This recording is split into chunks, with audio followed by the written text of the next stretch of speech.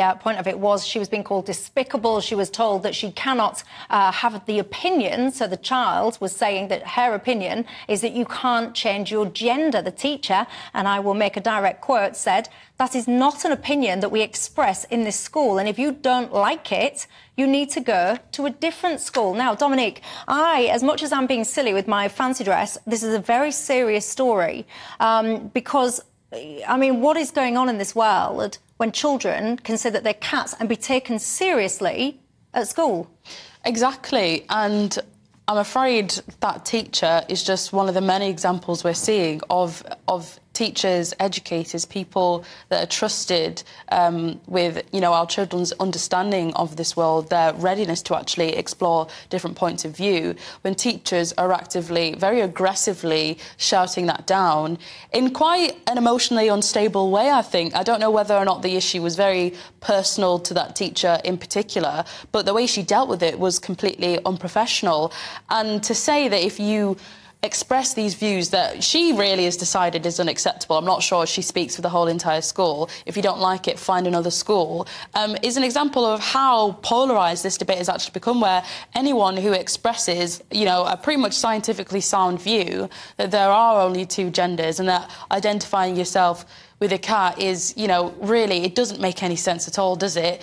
You get shouted down and called a homophobe. She's linked it to homophobia. She did. She said she was saying, why do you think, this is the direct quote, why do you think we have so many problems in the world with homophobia? Now, look at this little graphic, everyone. Some people would say that there's about 70-odd genders. This one describes 18. This was an NHS questionnaire thing that was asking you to identify with all of these different genders. Which one are you? This is bonkers, isn't it, Nigel? Well, I mean, the teacher was unnecessarily aggressive on this one. I thought the kids were actually fighting back quite admirably. And where the teacher should have gone with this conversation is, no, you can't identify as a cat or an aardvark or a chihuahua or something like that. You cannot identify as a different species. But you think you can change your gender? But I do think you can change your gender. And so that is enshrined in British law for most purposes. So you think, so for example, I could decide so you're saying a cat is me taking it too far, but I could It's a different species, so it would be ridiculous. So as long as any it's more the than same you're a pillar species, box or something. I could identify, as long as it's the same species, you're comfortable that I could identify as that. So I could identify as a man. Yes, you can. Could I identify as a black man? Then it gets more complicated because transgender is something that is a personal necessity.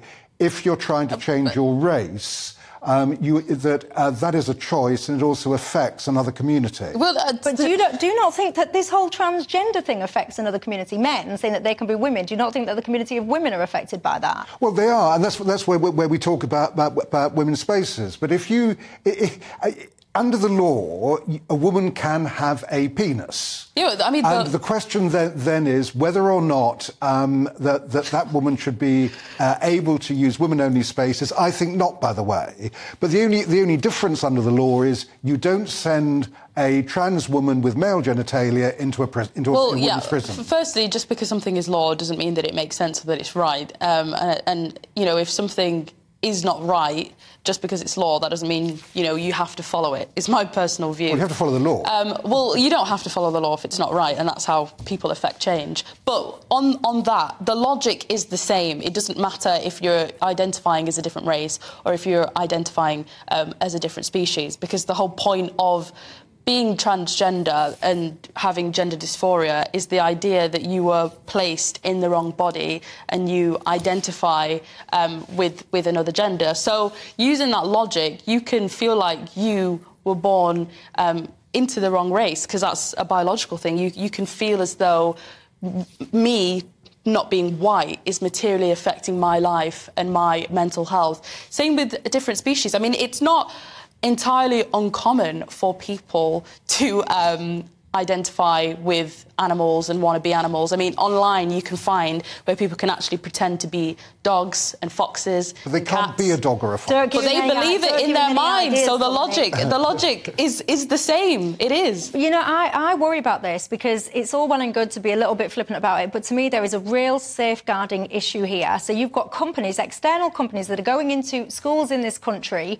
Parents are not allowed to see what it is, the material that these children are receiving. A parent was going through a tribunal recently and was, again, she failed at a challenge to see this material because what they were saying is showing this material that kids are being taught would breach the confidentiality that they have in place with these schools and reduce their ability to commercialise their proposition. If the material was in the public domain, they couldn't be able to monetise it. This is so worrying. And I think, actually, parents do need to stand up to this, push back against it, because children, they shouldn't be told, you cannot say that there's two genders, you have to respect everyone for whatever it is, whatever. But yet, actually, when someone feels that two genders is a real thing, as is biological sex, that one, you don't have to respect that one. That's just a totally different ballgame. Yeah, but that's the kind of debate that you should have in the schools. And so I can see no reason why teachers shouldn't talk about transgender issues in schools, and the government are coming out with some guidance that you're talking about there,